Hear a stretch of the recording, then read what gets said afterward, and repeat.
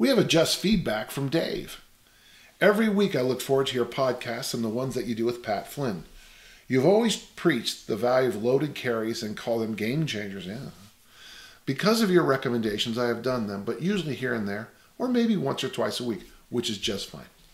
Over the past 2 months, I have been doing them as a finisher to my strength workouts 4 times a week, usually 10 minutes worth, and I vary the type that I do each day. 10 minutes is good.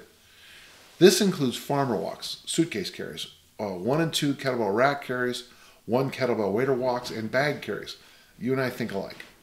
I recently started doing loaded wheelbarrow pushes up an incline, substituting them for prowler sled pushes. Okay. Since committed to loaded carries, I've begun to notice a huge difference in my fitness. My forearms have just swelled up, and as a result, my grip strength has finally increased, really increased. You were spot on with your recommendation, and I only wish I would have listened and committed sooner. Thank you for all you do to help us 50-plus crowd stay in the game. Well, thank you, David.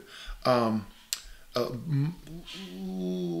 a lot of people, once you discovered that doing the loaded carries helped, it helped. I call the suitcase carry, the farmer walk, the goblet squat, the overhead squat, and the front squat, walking planks. And I'm trying to get people to learn in my gym and any way I can that walking planks are the answers to so many issues. But thank you for the feedback. It helps me continue on the track I'm going.